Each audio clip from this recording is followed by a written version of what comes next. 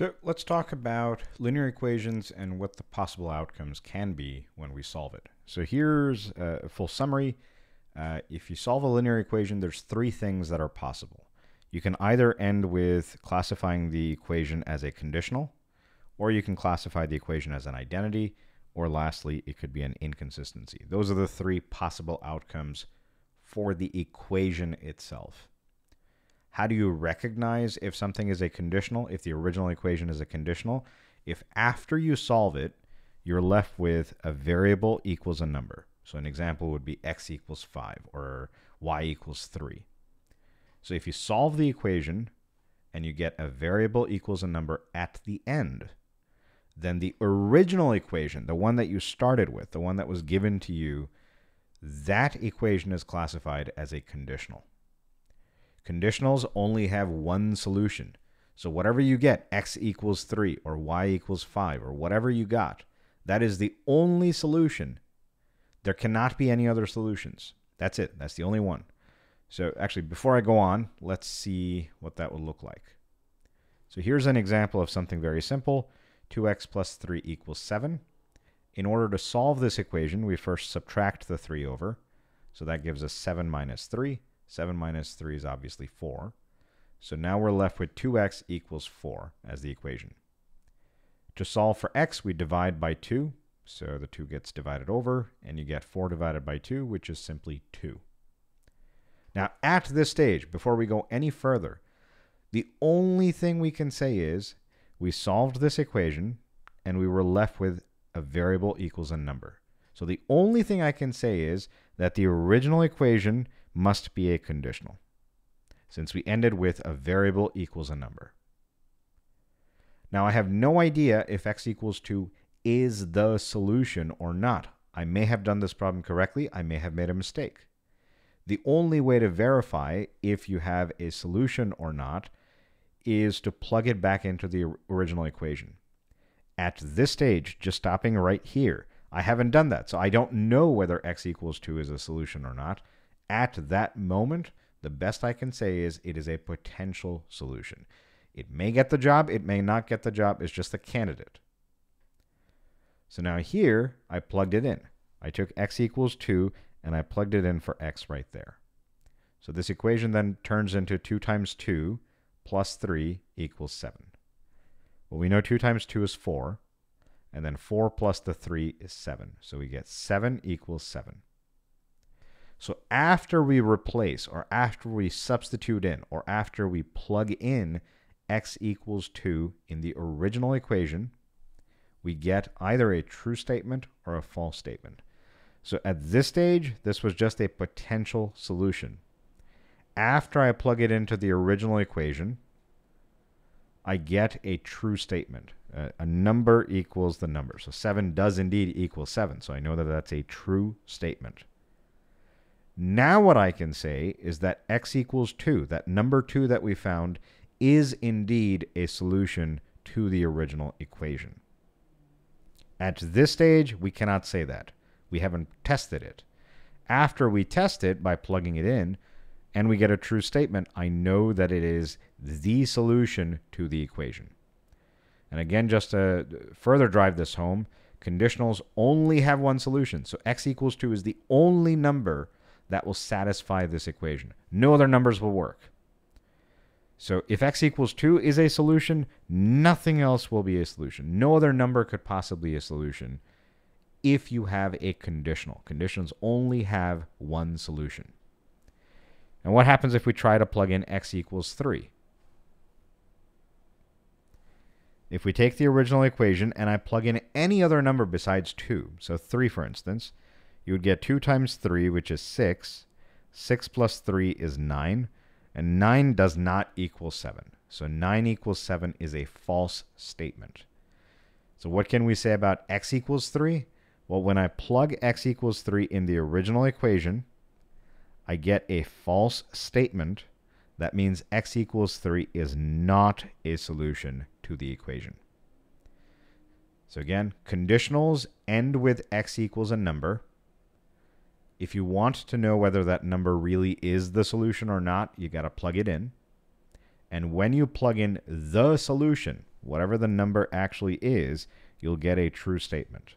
If you plug in any other number, it doesn't matter what the number is, you're going to get a false statement, because conditionals only have one solution. Only one number will work. No other number will work. So that is one possible way solving an equation can end. You can get a conditional. Next, come back here. So if we don't have a variable equals a number, the other option is that you have no variables left over, meaning you just have number equals number. 2 equals 2 or 2 equals 3. Those are the two possibilities. So either when you get number equals number, you'll get a true statement, meaning the number does indeed equal itself, or you'll get a false statement, where the number and the other side are not the same. If you get a true statement, an example of that is 2 equals 2, or 3 equals 3, or 5 equals 5, or 0 equals 0. We call the original equation an identity. Identities have infinitely many solutions. Every number you can think of, whether you pick 2 or 3 or 7 or -5 or -30 billion, all of those numbers will work. Meaning, if you were to take any number and plug it into the original equation, you're going to get a true statement. Every single time. On the other hand, what happens if number equals number is actually a false statement? Meaning 2 equals 3, 1 equals 5, 0 equals 10. Then we take the original equation and we classify it as an inconsistency.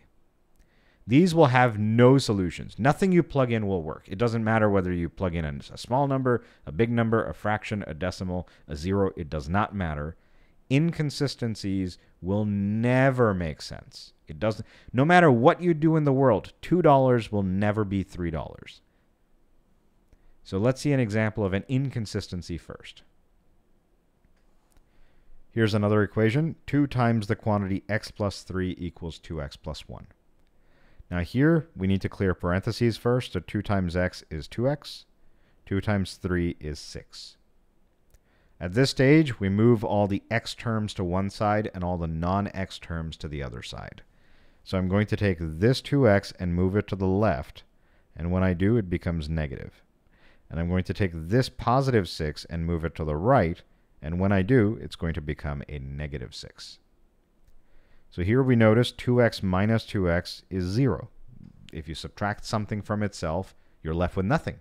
3 minus 3, 0. 5 minus 5, 0. X minus x, 0. 2x minus 2x, 0.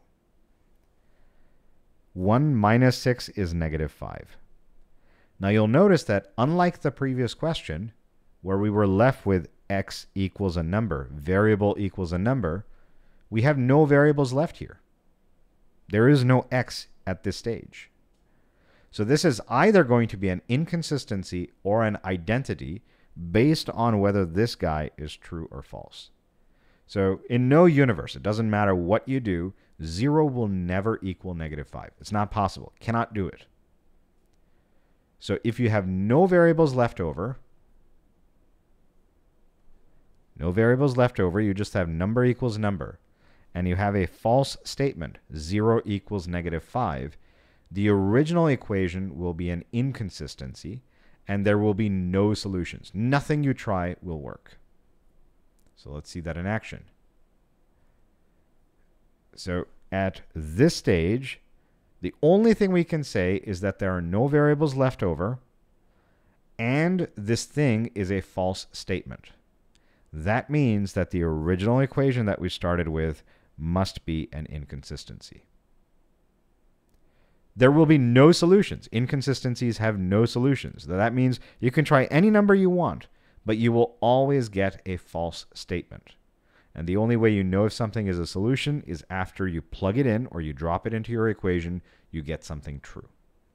So here I tried two numbers. I tried x equals 1 and I tried x equals 0. To keep the video short, I'll let you see that you do indeed plug it in and you end up with a false statement. 8 equals 3.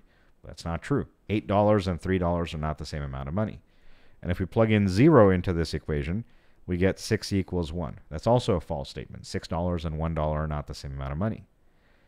So what we can say is neither of these numbers are solutions, which is expected because nothing is a solution. Inconsistencies have no solutions. I just plugged in these two numbers to show you, or to make you believe that really there is nothing you could plug into an inconsistency and get an answer. There's nothing that will lead to a true statement. On the other hand, flip side of that coin is an identity. So here we have 3x plus 6 equals 3 times the quantity x plus 5 minus 9. So parentheses have to be cleared first. 3 times x is 3x. 3 times 5 is 15. At this stage, I want to move all the x terms to one side and all the non-x terms to the other side. So I take this 3x and I move it to the left, which makes it a negative 3x. And I take this positive 6 and I move it to the right, which makes it a negative 6. Now I can combine like terms. And as I just said earlier, if you subtract something from itself, you get 0. So 3x minus 3x would simply be 0. There's no more x's left. 15 minus 9 is 6, and then 6 minus 6 is just 0. So again, we have no variables left over at this stage. And we have a true statement of 0 equals 0. 0 does indeed equal 0. So that means that the original equation, the thing that we started with, is an identity. If we have no variables left over, you just have a number equals a number, 0 equals 0, and that is a true statement. That means the original equation is an identity, and there are infinitely many solutions. Every number you plug in is going to work. So I tried to pick some random ones. Instead of 0 and 1, I picked 10 and negative 5. And just to reiterate, there will be infinitely many solutions. Every number you can think of, all real numbers you can imagine, will be solutions. This means you can try any number you want. Positive, negative, decimal, fraction, 0. It does not matter. You will always get a true statement when you plug it in. So if we try x equals 10, I'll let you verify independently that you do indeed get 36 equals 36, which is a true statement. Similarly, if we plug in negative 5, we end up with negative 9 equals negative 9. Both of these are true statements. So what does that mean? Well, when I take a number and I plug it into the original equation, and I get a true statement at the end, which is 36 equals 36, that means that this number I had plugged in is a solution. What happens if we plug in a number into the original equation and we get a false statement? That means that number I had plugged in is not a solution. So if you plug in a number and it comes out to be true, you have a solution. If it comes out to be false, you don't have a solution, or that number is not a solution. And that's the end of it. So again, if you're classifying an equation, the three options you have for the equation are identity, inconsistency, or conditional. If you have a variable left over at the end and a number on the other side, you can classify this as either it's going to be a solution or not a solution. How do you know it's a solution or not a solution? Plug it in. So if we take the number and we plug it into the original equation, we get either a true statement or a false statement. So hopefully that makes sense and wraps things up for us.